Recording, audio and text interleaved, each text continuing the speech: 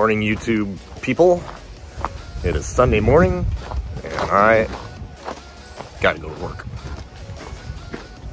Today, I'm gonna be working on this 61 Olds, the when I did the little buff job on the paint. I need to get the carpet out, replaced, do the package tray, dash pad, and just generally clean it back up. So, but to do that, I have to test drive a couple cars. I've got this 70 Estate wagon behind me that I did a little bit of carb work on, and then also inside the shop, I have a 51 Chevy, little two-door vehicle that I need to get test drove. So hopefully the test drive should be good, and we can get this 61 Olds in here to get the carpet done. Let's get this stuff done. Cold start.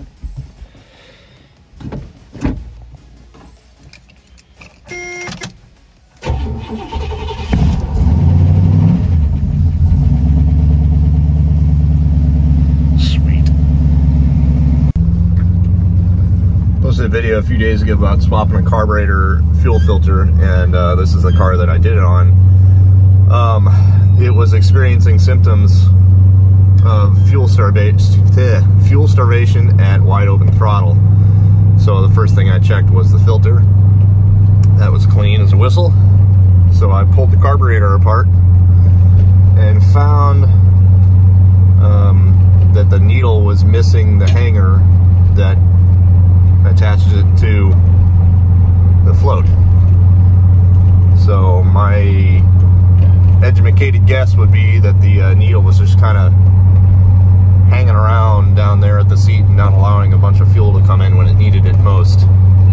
So hopefully I'm gonna get this thing warmed up a little bit and beat on it a little bit and see if I've fixed the problem. I'm just running this car easy right now. I don't want to beat on it until it's nicely warmed up, so I'm gonna give it probably 10 minutes of putzing around, and then I'll open it up. Feels pretty good once it's wide open throttle. Of course, I forgot to take video because I was too excited to hit the gas pedal. Next, 51 Chevy Deluxe. There's one car I got to keep out of the background here. Push start. Oh yeah. Let this thing warm up a little bit, and we'll take her out on the town, make sure she runs okay. Here we go. The goal with this car is just to make sure it is in decent running condition. So let's give her a shot. Car feels pretty good. Just manual steering, manual brakes, power glide transmission. Nothing crazy, so it seems to like 50 miles an hour. The speedometer is kind of choppy, but you almost expect stuff like that. But people are going to tell you can lube the speedometer cable and stuff like that, but I don't think I've ever been able to actually fix a speedometer cable by lubing it. So you either live with it or replace it. Maybe able to prolong it by lubing it a little bit, but the goal with this car, like I said, is just to make a decent driver with it. A little bit of background on the story is this is a longtime family car. The owner's husband passed away in January of cancer, and sorry, gotta turn around in the cul-de-sac one-handed. So she is the primary caretaker of the car now, and just wants to be able to get in the car and drive it. So that's what we're gonna try and make sure that she has. So far so good. Okay, back to business. Gotta get this thing in the shop. It's been a few weeks since I've started this thing. Let's see if it still runs. Set the choke.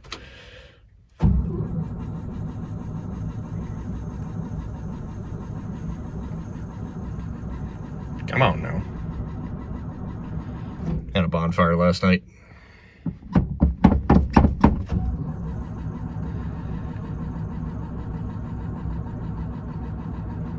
Start.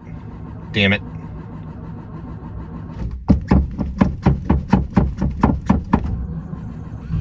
Oop. Oh yeah.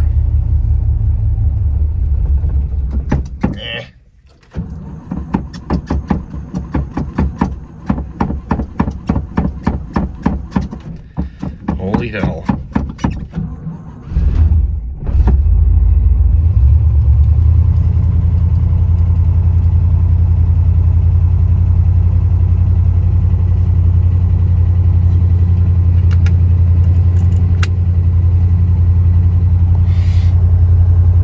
Clock doesn't work, imagine that. Apparently this works. He ran it for me when I bought the car. I mean, it's cold right now and it sure bogs the engine down when I turn it on. 81,000 miles. There's the dash pad I gotta fix here. He's got decent colored material for it. It looks like it matches. So he said he found it at Joann Fabrics, I think. So that's good. Let's get it in the garage. Okay, disconnected the negative side of the battery so I could leave the doors open without killing it.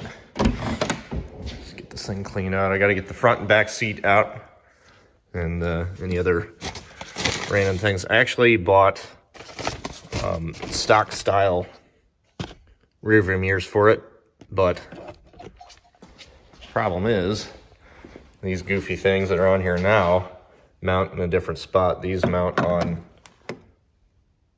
there and they won't cover the holes. So now I've spent $180 on things I can't use. So I'm gonna figure out what to do with those. All right. Oh yeah, got wheel covers for it. As opposed to the stock style poverty caps and trim rings, this is a full deluxe wheel cover, and I took them apart and cleaned them and painted this ring white to match the roof of the car, and it really sets the car off compared to what it was before. So anyway, back on track. Backseat bottom was just sitting in there. I don't think they had, you know, they've got these latches down here, then they totally covered it up, so they just set the seat in there. But I'm surprised at how nice the underside of the seat is, because normally you see these cars and they're all ratted out with mouse nests and the burlap's all gone, and this material is either on the floor or it's been vacuumed up. So that's good. Let's see what the back seat's back looks like. I'm very impressed. The metal's not even rusty on this thing. That's almost unheard of. These things are always just covered in rust. There's a little bit of surface rust, but not too bad at all. Cool. What's the back look like? It's in good shape there. I don't know what the hell that is. But I do need to get this off so I can do something to it. I don't know really what yet, but we're gonna wing it. These speakers are just in here with self-tapping Phillips screws. I'll take these out and hopefully it didn't really imprint this vinyl too much, because I'm gonna just delete these speakers, and I'm gonna delete the front speakers that are in the kick panels. Oh, shorty screwdriver. This car had tint all the way around, as you may remember from the last video I did on this car, and the front and back windows were just absolutely atrocious to get off. They were that purple parts store tint that you can buy in a roll, and I just basically chipped it off. Took me a couple hours on this back window. Some of it came off okay, but I mean, it was like just a nightmare. Come on now.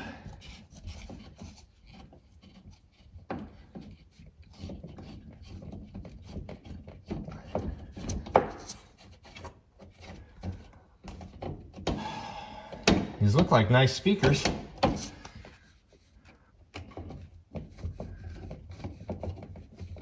I think they're just going to a like an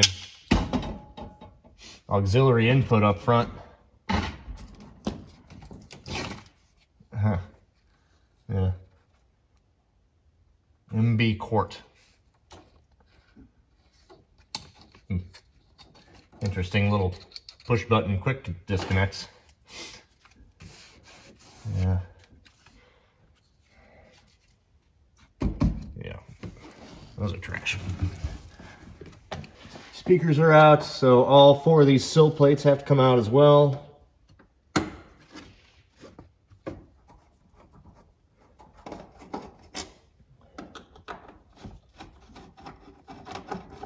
And I think I mentioned before, it still has some of that original carpet under here, but I don't think that there's enough of it to preserve. Yeah,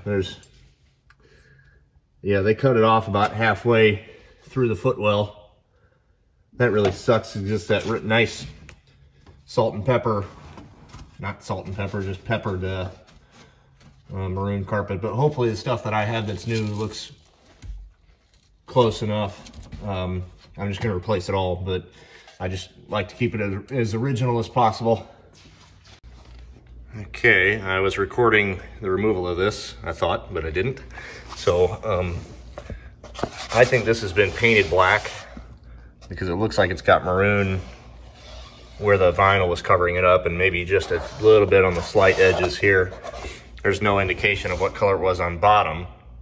But what I'm going to do is, since this kind of came apart here, I'm just going to make a template, or not make a template, use this as a template on some 1/8" hardboard, cut it out, paint it as close as I can get maroon to this, and kind of wedge it back in here. On the other side of this vinyl here, you can see some remnants of the old stuff. So yeah, I guess I gotta go to the hardware store. Anyway, moving on from that, I parked as far away from the 57 as I could get, because I know we're gonna have to pull the front seat out from this side because the steering wheel usually gets in the way with these big non-foldable bench seats. So yeah, good times. And I'm a one-man show today. I may try to get my wife down here to help me out, but you can kind of see some staining through here. I have an upholstery cleaning machine on the way. We'll see how that works out. Barwick Carpet Mills, 1961 olds, part number, style, tuxedo maroon.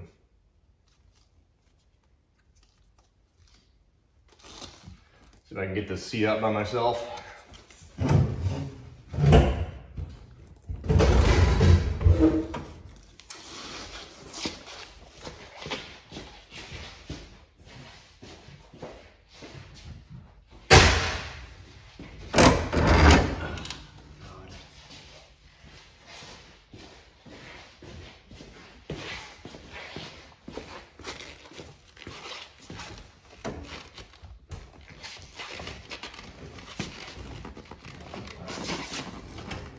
Yep, reinforcement time. Okay, got the carpet out. Everything looks pretty good. I mean, nice and solid in through here. I'm not going to rip up this stuff because it's really, yeah, maybe I'll pull it up. This stuff's not really in very good shape, but I did find the old proverbial floor repair. That's as bad as it gets. On this floor, the passenger side is crusty, but it's solid. I'm just gonna do a total vacuum in here. So yeah, not too bad. This aftermarket AC is gonna be kind of an issue trying to get that carpet back under there because it's right up against the floor. The gas pedal came out with no problems. Those gas pedals are held on with balls. So I can find this thing here. And it's in good shape. It's not torn up or ripped. It's got a small crack, but it should go back on pretty easy with a little bit of grease. So get this thing vacuumed up and see what we really got. Well, better than nothing. That's the worst part of the floor. It's really the only bad spot. This is really not even pitted much. It's just surface rusty. Everything else is super solid. Nice and happy about that.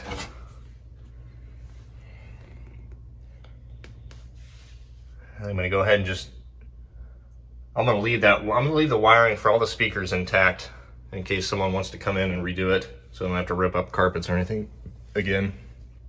So I'm gonna drop this carpet in here and see what it looks like. I bought preformed carpet from somewhere on eBay. It's Auto Custom Carpets is what everybody sells, and it fits pretty well. It's actually better than what normally I see.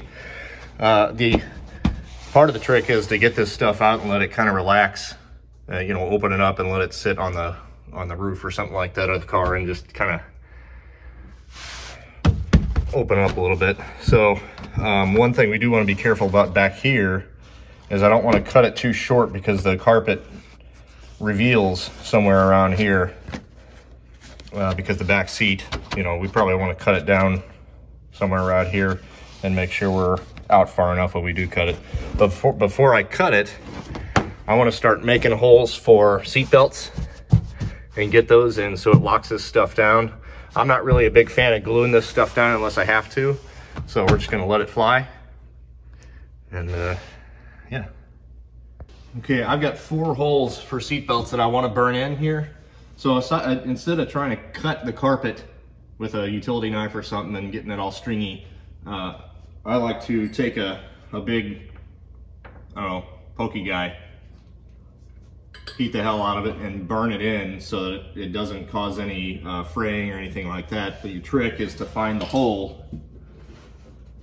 I need to do these seat belts, and I've got 2 holes for the back of the front seat on each side that I need to do.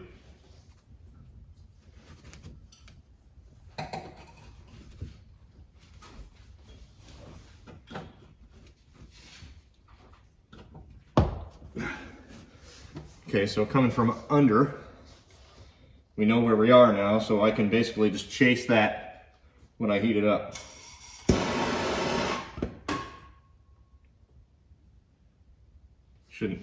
Shouldn't hold that with my bare hands.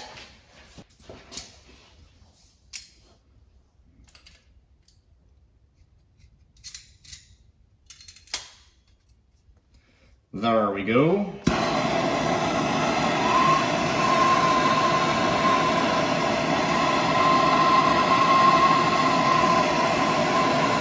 Don't be afraid to get this really hot. Not gonna hurt anything getting it really super hot.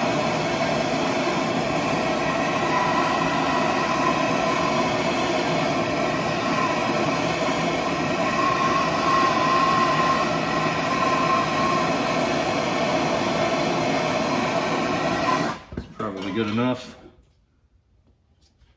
and it literally just melts right through there. This hole is going to be about a 1/2 inch, and you may want to ream it out a little bit like this. It smells really good too. These are pretty big bolts, so I want the hole to be as big as possible. It's kind of the same situation with these smaller bolts too, just so you have a little bit of breathing room. But this just kind of allows you to get it back in there with ease. Now, let's see which one is which. This is the buckle portion, so it's going to be on the outside.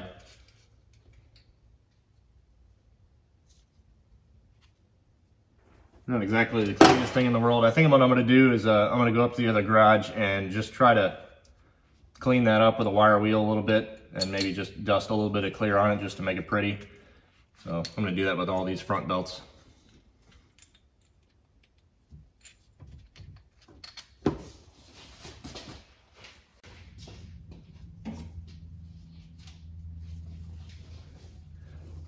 These seat belts were way more disgusting than I originally anticipated. So what I ended up having to do was I lightly blasted the ends of these things, and then I brought them down to the slop sink and soaked them in Simple Greens, scrubbed the hell out of them, and let them dry a little bit.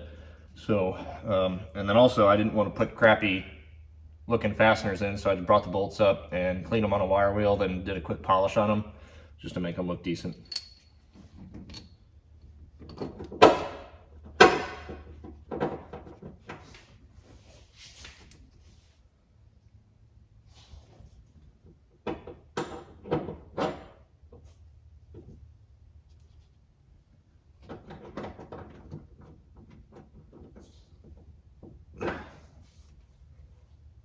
Oh, vice grips.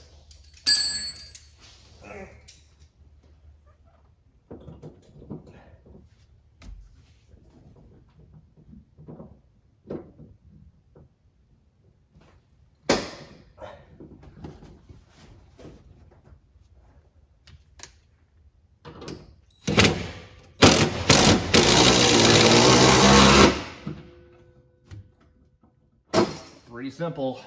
I'm just going to move on to the other 3 and take care of them, and see you on the other side. Okay, I've got the belt holes done.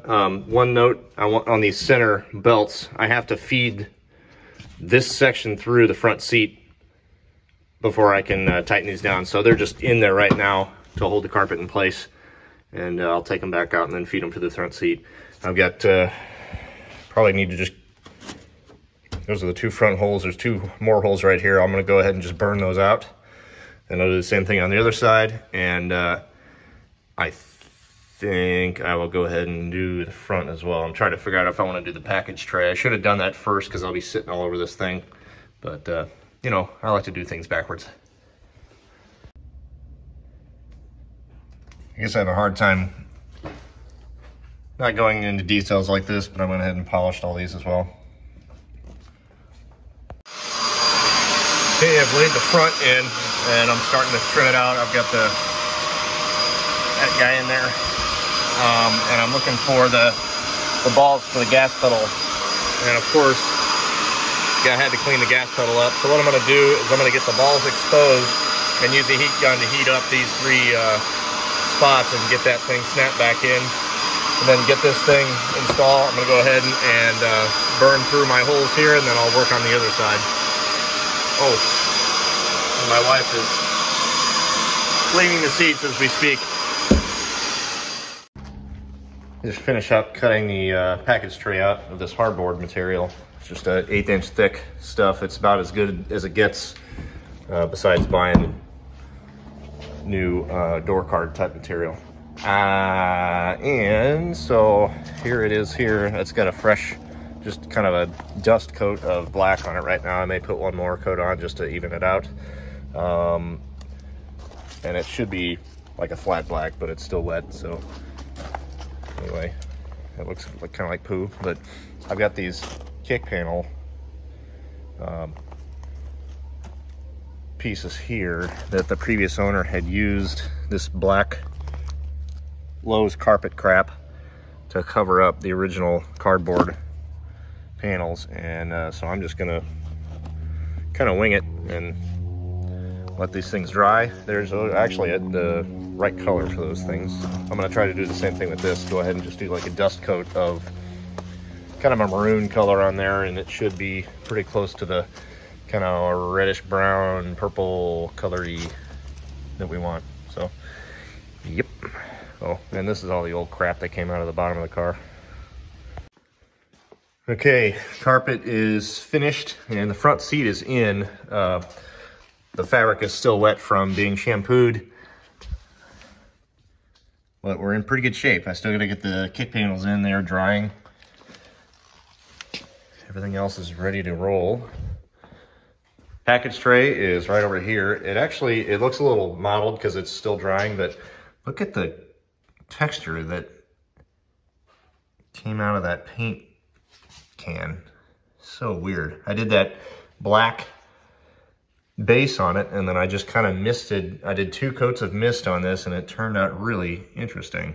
So I think it's going to work out really well for this car. It's probably not stock appearing, but it's gonna look good back there in that big void. So, all right. Tomorrow back at it, and you're gonna get the back seat top and bottom in, and then the package tray as well. What else is left on this list?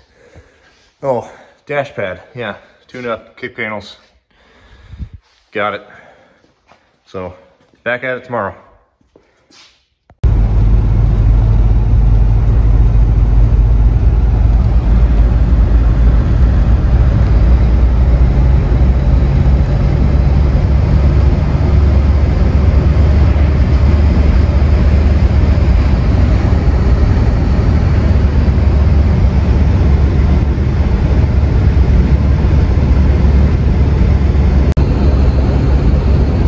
Drive time. I haven't had the car on the road yet. Really, I drew it around the neighborhood when I bought it, but so far so good. The speedometer works really well. It's nice and smooth. There's no noises. It's running pretty cool right now. It's at like 150 according to the gauge. I don't know how accurate it is, but transmission feels good. It's not pulling to one side or another. Brakes feel good. They're manual brakes, but stop the car just fine. Yeah. So far so good. The runs smooth. The brand new tires feel pretty good on it. Yeah. I'll drive it for another 10 minutes or so and get it back to the house and make sure the idle adjustment is correct. Idle air, etc. Get it turned around.